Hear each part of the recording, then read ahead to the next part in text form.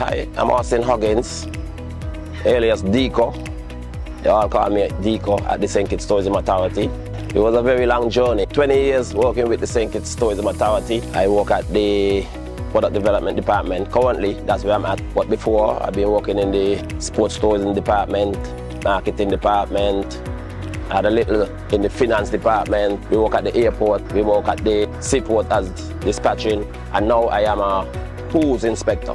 I can distinctly remember when we were doing the cleanup, when the scenic railway were coming on stream. Vincent Branch, Wendell Pemberton, myself, Clinton, Tinney Percival, we all used to go around the island along with the prisoners and we clean up the railway. Operation Byways and Backways, that was the name of the operation that we were doing.